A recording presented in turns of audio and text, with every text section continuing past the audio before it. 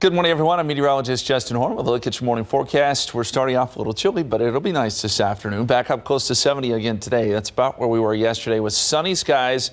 We'll call for 68 here in San Antonio. Futurecast does show that we'll get some increasing clouds tomorrow. So we'll start off with a little bit of sun on your Saturday, but here come the clouds, especially by midday, and then by the afternoon, a couple showers. This probably overdoes it a little bit, but some showers down to the south of San Antonio. Those will continue overnight into early Sunday morning. We'll start off with a little bit of fog Sunday morning, and then by Sunday afternoon, we're back in the sun. So this is a quick moving system, and temperatures still staying pretty warm. As far as rainfall with this, not much at all. If we're lucky, a tenth of an inch. So this is not going to be a huge rainmaker for us. 64 tomorrow, increasing clouds, 30% chance of showers late, 74 on Sunday, 73 Monday, another chance of showers early on Tuesday, and then another chance by Thursday.